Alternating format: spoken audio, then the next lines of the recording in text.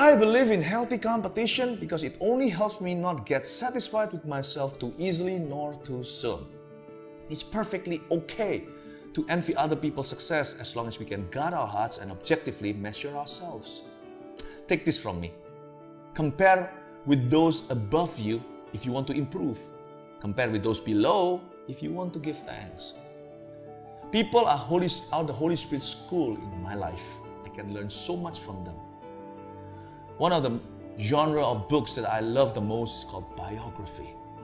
I collect books, and most of them are biographies, stories of how people fail and people succeed. Read some books, do your homework, and learn from other people. And if I see anybody who's more successful than me, I'll teach and discipline my heart to be able to rejoice with them. I'm happy for other people's success, but I don't stop there. I'll ask God to use them as an instrument to wake me up. For I envy their success. I keep this healthy competing spirit in me that says, if he can do it, I can too. So be careful if you are already successful ahead of me.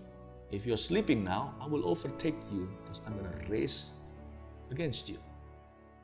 But those people who are below me has taught me to give thanks for what I've already had. And strengthened me to be able to say enough. Thank you, Lord, for all that you've entrusted me.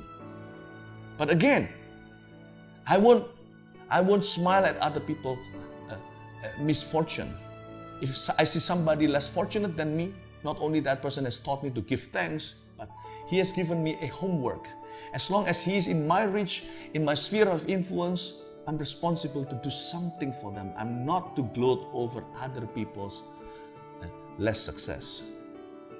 I will, by God's will, do something for them and with them to help them enjoy and have what I already have, because after all, everything that I have comes from Him. But my friends, this is the message here.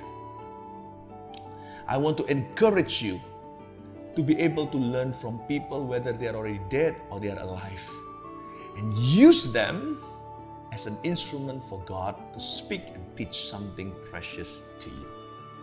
And I want to challenge you to a race. On your mark, get set, you better get going, because I'm running fast.